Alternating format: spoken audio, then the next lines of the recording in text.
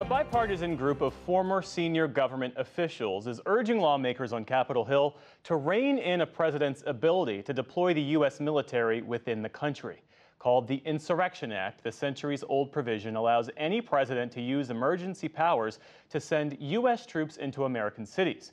One of the leaders of these proposed reforms is Jack Goldsmith of Harvard Law School and former Assistant Attorney General in the George W. Bush administration. He joins us now. Thanks so much for being with us. Thank you for having me. And although these proposed reforms would apply to any future president, it was former President Donald Trump who considered invoking the Insurrection Act to put down protests after the murder of George Floyd, and who has since vowed to send U.S. troops into Democratic cities if he is reelected. We should note, though, that you co-wrote an opinion piece for the New York Times where you say, "This focus on Mr. Trump is understandable but inadequate in capturing the compelling case for reform." In what ways? The Insurrection Act, as it's currently written, is a blank check for any president to bring the military into the domestic realm. It has extremely vague triggers for its use.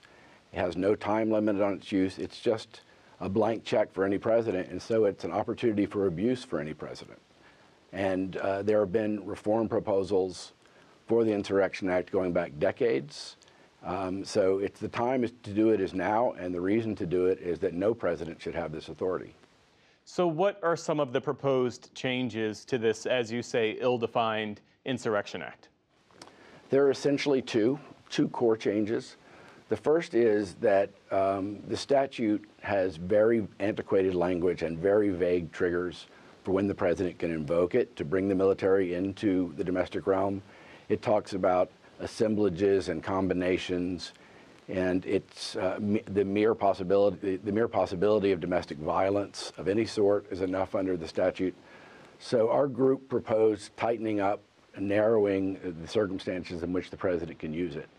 The second, and in many ways the most important reform, is to bring Congress back into the use of the statute. The president derives his authority to invoke the statute only because Congress gave it to him in the Insurrection Act.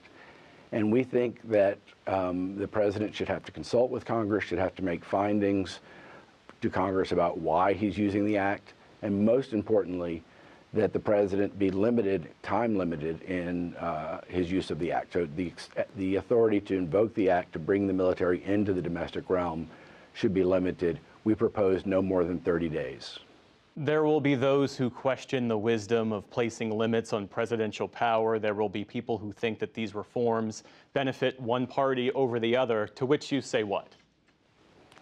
Well, as I said, they don't benefit one party over the other. This statute can be invoked by any president. There was discussion, President Biden was urged by members of his party to federalize the National Guard down in Texas, given the standoff with the governor of Texas over the border. And any president can use this authority. I should add that there's a need for presidents to have this authority. It's an important authority for extreme cases, but any president can use it and any president can abuse it. How would you get these changes through this Congress?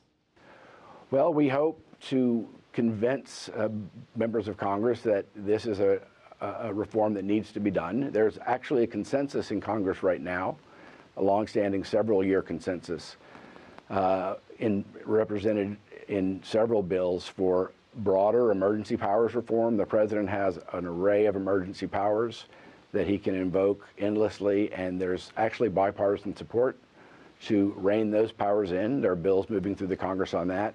And we think that the argument for this statute is very similar and should be attractive to both sides. In just the past week, we've seen the Biden administration announce a new rule making it harder to fire federal workers in an effort to prevent Donald Trump from gutting the federal workforce if he's reelected. We've seen changes to the Electoral Count Act to prevent another January 6th. There's now this proposal to change the Insurrection Act. In your view, is Washington taking seriously enough and moving quickly enough to shore up the weaknesses in our laws and in our system that might be open to exploitation and abuse? We've learned since Watergate that that the norms and laws that were put in place in Watergate, their effectiveness has diminished. They were diminishing before President Trump came into office, and their weaknesses were apparent when President Trump was in office. And these weaknesses were well known going back a long time, and Congress has actually done very little to address these problems. The Electoral Count Reform Act that you mentioned to improve the process in the period in December and January in which the president is selected by in the Electoral College. That was a very important reform, but beyond that, Congress really hasn't done much, and there's a whole array of things it should be doing, but the Insurrection Act should be at the top of the list. That is Jack Goldsmith of Harvard Law School, former Assistant Attorney General in the George W. Bush administration. Thanks so much for your time and for your insights. We appreciate it. Thank you very much.